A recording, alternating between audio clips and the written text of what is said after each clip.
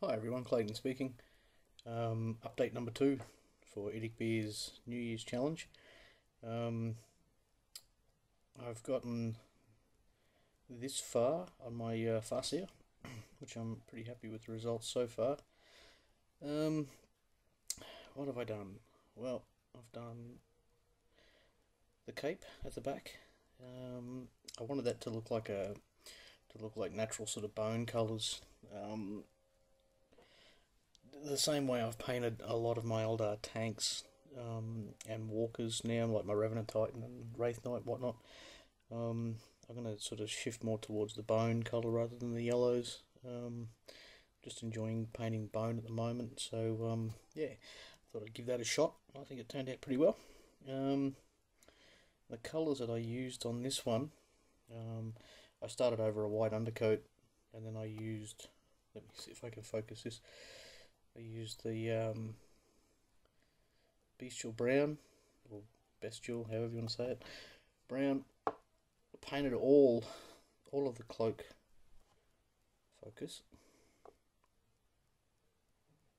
Yeah, so I painted all of the cloak in the dark brown first.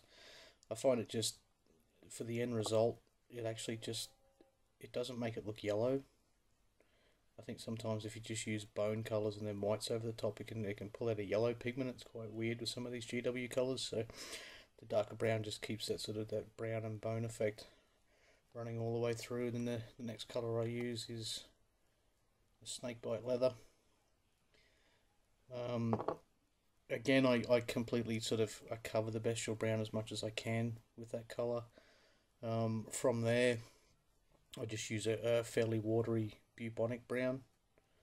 Cover the whole thing, and then I just I start to do a couple of coats in the creases, crevices and nooks and crannies. Then over the top of that I start to build up with Ushapti bone, so you can see the gradient of brown in through that little bit there. You can see where I've started to work it out, still keeping that bubonic brown in the creases, and then I mix Ushapti bone with white, just with the old white scar, and start to build up on the creases. So that's the process. As boring as that is, it's how I do it. It seems to work pretty well. Works for me. So now as far as the black cloak is concerned, I don't know if the light will pick this up, but I actually haven't used any black at all. I know that probably sounds weird because it kind of looks black with grey highlights, but it's all done with greys, just to give it that black effect. Done over a white undercoat. I actually started with shadow grey,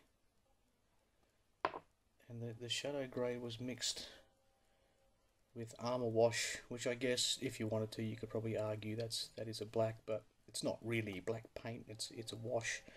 So to get into the creases, into the crevices, I just used that. I don't think this. Yeah, there we go. Yeah, you can see it's actually just an extremely dark grey. Then from there, I used the shadow grey. Then I went up through with the shadow grey. I've actually just used white. So I just did some wet blending to bring it up to that extreme grey highlight. Just using 3 colours basically. So with the shadow grey as my primary colour, I just tinted them as I went. And as far as the reds are concerned, I know a lot of people have been having, I read a lot about people having trouble painting reds and making them pop, and I know it's hard to photograph and video red at times.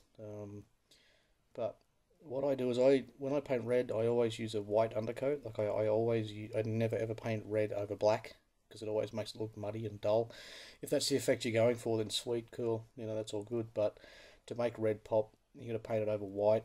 And then what I do is I just use blood red as my primary color, as my mid-tone color, and I water it down heaps, and then I just paint really light, really watery you can see on the extreme edges there that you can just see a little bit of sort of white coming through, and I'll get to that in a minute. But yeah, I just use it really light, and then I just I start to paint the subsequent layers into the creases, and it darkens it up. Like it'll naturally start to shade itself red. It's a great colour for that.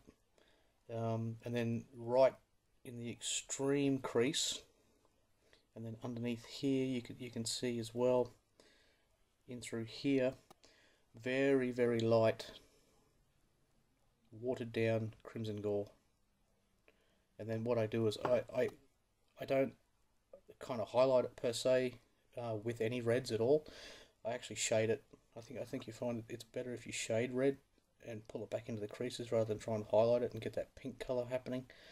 And then over this edge here and some of the extreme edges, I just did a very light coat, very watery coat of fiery orange, and that's just picked up that extreme edge. You can see it on the bottom of this cloak here. It actually looks like it's highlighted red, but it's not. It's just it's got that sort of little tiny bit of orange tinge through it, which I think you'll find. You can see it pick up on here as well.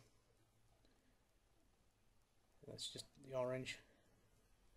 Because in the colour spectrum, you know, they're very similar colours, so they work well together. But anyway, that's just me having a rant and trying to put my ideas through, I suppose. If you want to have a chop at it, please do. Give me some feedback and see how you go with it.